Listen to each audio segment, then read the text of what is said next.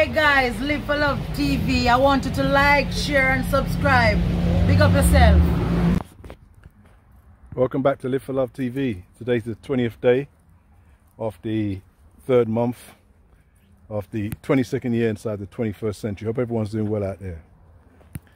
I was speaking to a friend of mine the other day, as I often do with some of my people, and we have this certain little discussions, and we were discussing certain things that are happening right now on the planet in different ways. And obviously everyone's got their own view as to what's happening where you're living, or whether you're seeing things on the network, on the news network.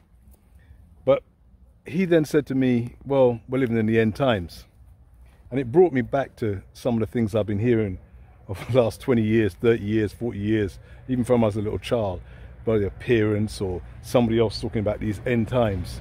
You always hear this thing, and then you look around and you think to yourself, what are they talking about? What is their evidence of the end times?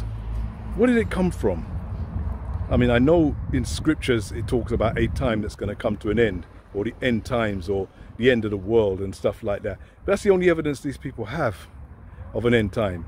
The problem with that end times is, how long does an end time last? Because if that scripture or that book was written 1600 years ago, or thereabouts, or even longer than that, and it talked about the end times, then the end times we know so far are at least 1600 years. But then it was talk of end times 3000 years ago, and 5000 years ago, and 10,000 years ago. So the end times seems like it's a forever time. And what is the evidence that people have of this end time? This is what really gets me. War, rumors of war, pestilence, famine. Now, when has there been a time on this planet that these things have not been going on at some part in the world, somewhere in the world, at any given time? When has there ever been a time like that? Who knows history? 2,000 years ago, was there no wars and rumors of wars? Was there no pestilence and no famines? Of course there was. So again, what is the evidence of their end times? They don't need any evidence, it seems. And if this planet goes on for another 50,000 years, they'll be saying the same thing to the young people growing up. Now, there's a problem. The reason why I bring up the end times, because people can believe whatever they want. No problem. You want to believe that we're living in the end times, no problem. But when you believe of this end times so wholeheartedly, it's very hard to plan for the next 10, 15, 20, 100, 1,000 years with a concept like that.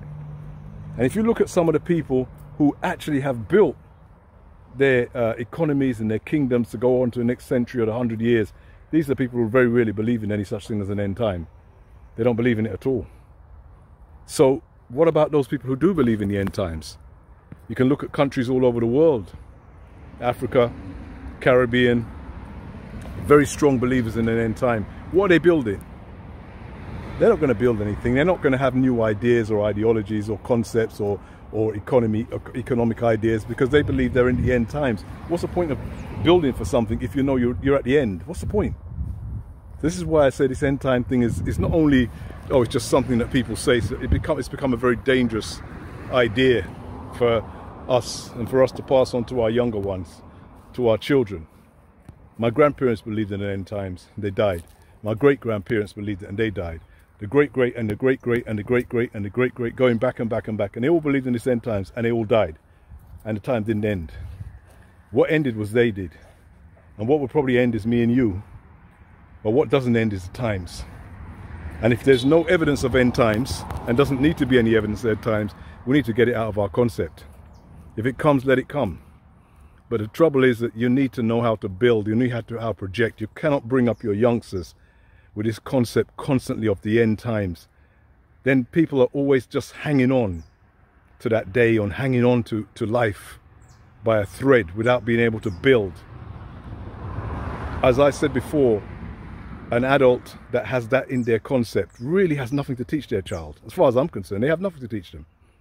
Nothing at all. You can't project with a concept that the world is coming to an end and it could happen at any given day. You cannot project.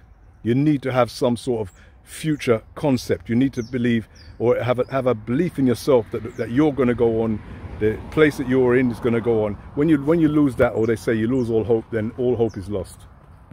So let's get out of this end times thinking. Let's look at ourselves, honestly. And when people say about these end times, we know it's a concept. We know it's a religious belief and people can't get out of it. But just remember, I say this, and I'll boldly say it, me and you watching this will end long before the time or the world ends. Long before. And the people watching this, or in 1,000 years from now, if they do, will say, why were these people talking about an end time? Where did they get this concept from? Look how technology. I've watched people so much not want to get into internet. They don't want to get into this Babylon system because we're living at the end times. And now they've been left behind. Now they're screaming blue murder about how their finances are bad.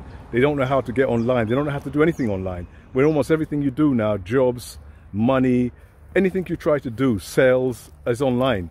And the people who believe in the end times, they're always trying to bring it down and say, oh no, end times, it's no good. So we don't need all of this stuff. This stuff can't help us. We're going into some mark of the beast. And this is the kind of concept that these people have.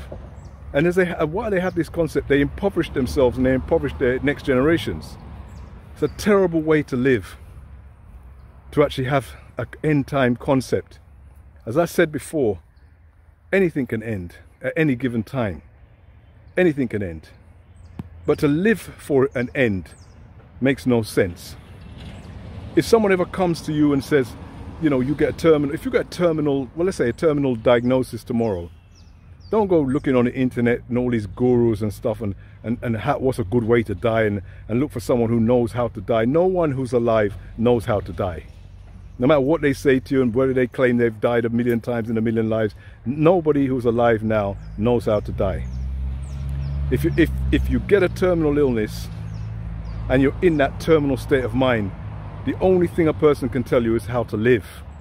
And that's what we do until the day we die.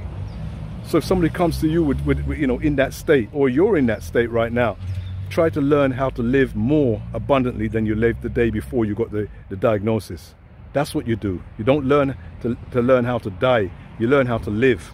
And if you believe in an end times, learn how to live more abundantly until that end time comes, should it come.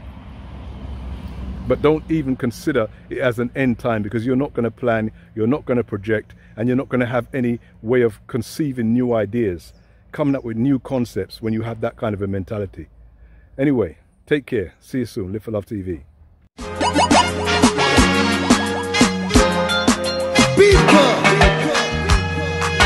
One step more, one step more, one step more, one step more, until you reach your goals. One step more. This is Live for Love.